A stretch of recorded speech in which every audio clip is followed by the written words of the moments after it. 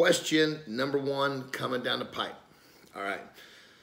So first question is, how many times a day should I eat? Well, it's a good question. So think of it like this.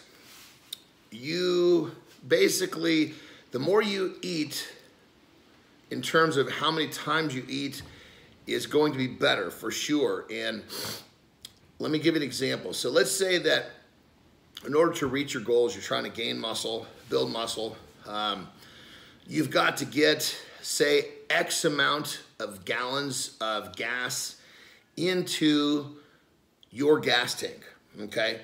But now, you've got to get in 30 gallons of gas in a day, but the gas tank is only 10 gallons big.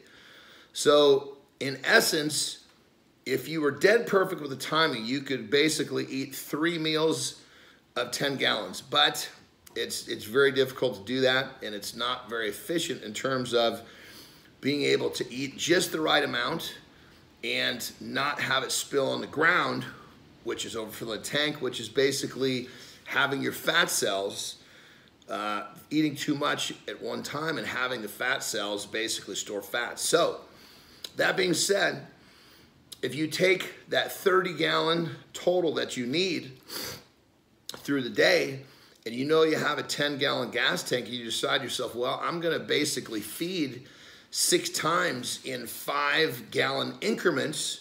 That way, there's no way I'm gonna put too much in the tank at once. Maybe there's gonna be a gallon or 2 left when you eat, but you're only eating 5 gallons, so to speak. So you're never gonna worry about actually spilling over or eating too much and having excess basically spill over on the ground, which is storing body fat, okay?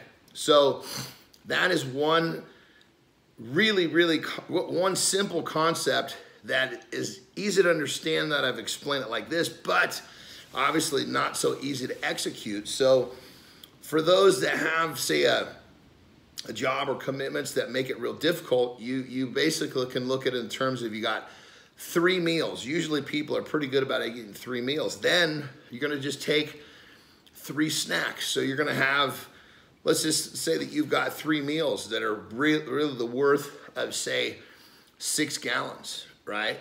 So you go meal, breakfast, lunch, and dinner.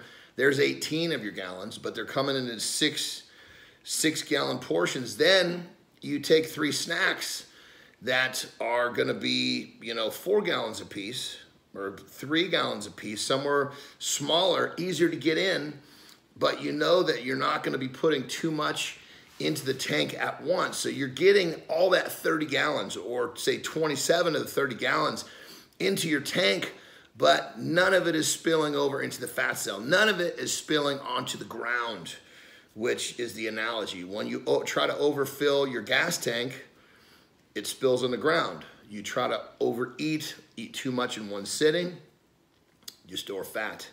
Now, granted, this is talking about just straight up simple feedings. It's not going into, the type of macronutrient you're eating. It gets a lot more complex than this, obviously, but you got to realize we're just trying to answer this question in a way that's going to make sense. It's going to be fairly easy. Now, granted, when we start talking more about the macronutrients, we open a whole new can of worms. So using that concept I just gave you, you're gonna want to make sure that you don't ever eat carbohydrate or sugar on an empty stomach, because when that happens, your insulin gets popped. When your insulin gets popped, your body has the ability to store a lot easier, even if you're eating small amounts. So if you're gonna have those sugars or carbohydrates, you make sure you have it at the end of your meal. Then it will have a different response in terms of how your body reacts to it. So long and short of it, this example is really to explain to you